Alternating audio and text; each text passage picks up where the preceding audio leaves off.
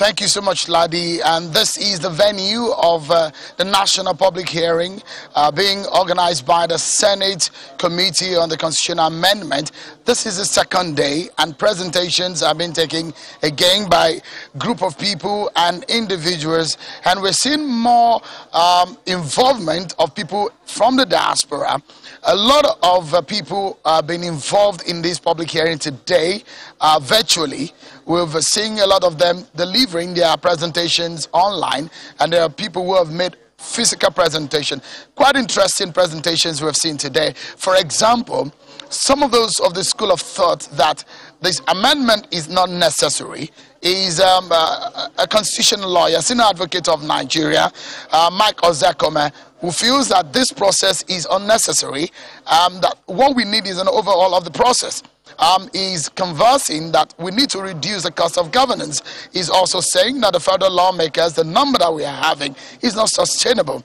But I told you earlier that a lot of people are also talking about what is the fate of Nigerians living outside of the country when it comes to voting, their participation in governance, with their voice count when it comes to issues relating to their country, even though they are not living here.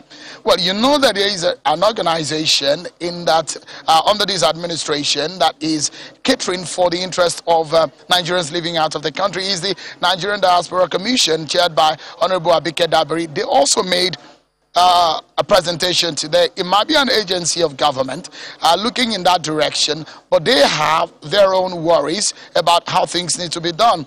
I'm being joined on this track at the moment by Honorable Abike Dabiri to give us a sense of what they want and the fears as relating to the Nigerian constitution and whether or not it caters for the interests of people living outside of the country. Honorable Abike Dabiri joins us on this track. Thank you so much, Honorable Dabiri, for joining us today.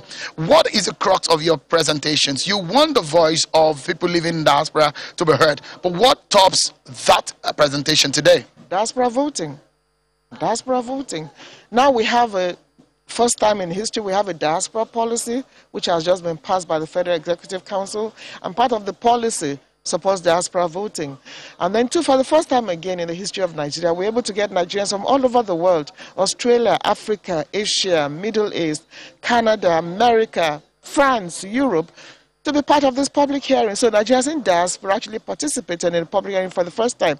And the key word is, how can they vote in the next elections? It's interesting because this cannot stand alone. It also has to do with the amendment of the Electoral Act.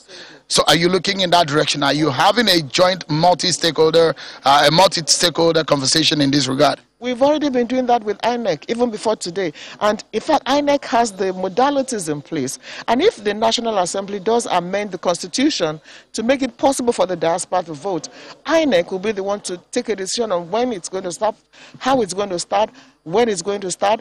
119 countries already have diaspora voting. In Brazil, for instance, you cannot vote if you don't return to your country within 3 years. So there are many ways to look at it. And the most important is the definition of a diaspora. A diaspora is someone who is a legitimate resident in another country.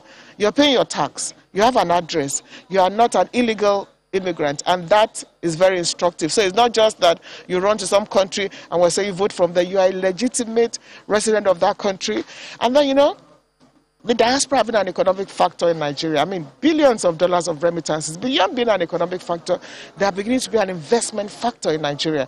We're going to have the Diaspora Investment Trust Fund, where Nigerians in diaspora can decide where they want to put their money in and all that. So we can't ignore 70 million Nigerians estimated in the diaspora. We can't ignore people who are doing such great things, not only abroad, but also in Nigeria. So the 9th National Assembly will make it history. They just amend that section of the Constitution to make it possible for them to vote. The how, when, where will be handled by INEC. In some countries, of course, it's only presidential election. In some countries, they started with maybe people posted, you know, like if you're posted abroad to work, it doesn't stop you from exercising your rights. So there are many ways to look at it, and I believe that after this public hearing, we'll have a win-win situation for Nigeria and its diaspora. Are you hopeful about the process that your presentation and your agitation in this exercise will go through? I'm very optimistic. Apart from my presentation, we have the Diaspora Voting Council, made up of a group of Nigerians who on their own got themselves together, funded themselves to lobby for diaspora voting. We also had for the first time Nigerians from all over the world tell the Senate that, look, we want to be able to vote. So, and then we as NIDCOM, we're just the bridge between Nigeria and its diaspora. So I'm very optimistic. My first optimism, even away from diaspora voting, is that this constitutional amendment must work. I was part of the 7th Assembly. It started, it never ended. 8th Assembly, it started, it never ended. I'm hoping that the 9th Assembly is a tough task, but I'm hoping that the 9th Assembly will start and end this and make history to have amended the Constitution. Thank you so much, Honorable Abike Dabiri, for talking to us. Yes, she mentioned the Nigeria Diaspora Voting Council. I have the chair of the Nigeria Diaspora Voting Council with me. Ade Omole joins us right now. He's the chair of the Nigeria Diaspora Voting Council. Thank you so much, Ade, for joining us. What is your major, what comes top on your presentation today? I think it was just the fact that we needed to have diaspora voting ASAP. With the ongoing constitutional review, we feel that this is the time. And remember that this bill has actually passed first and second reading at the National Assembly. So it is time to actually get it done and actually get it done finally. And that's why we're here today to also present a paper in support of that particular bill. But with the way it's going, do you have faith in it, the process? Definitely, we've got faith in it. And remember that we've been across the country.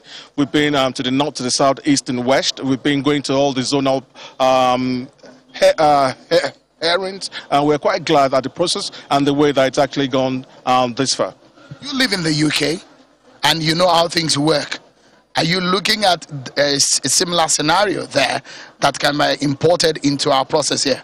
Definitely. I mean, we all learn every day. There's that opportunity to learn, and I'm sure that the electoral umpire, INEC, they're actually looking at different models, because we also invited them sometime in 2020. We had an all-round workshop where they actually came and presented 5 good models, and at this present time, they're looking to implement, well, when the law is actually finally changed and assented to, amended and assented to by the president, they're looking to actually have a model that's fit for purpose and that will be the best one for Nigeria. Ade Omole, thank you so much for talking to us. I appreciate it. Well, you've heard from Ade Omole, the chair of the Nigeria Diaspora Voting Council. Well, the presentations continue. I'll then head back to you now, Ladi.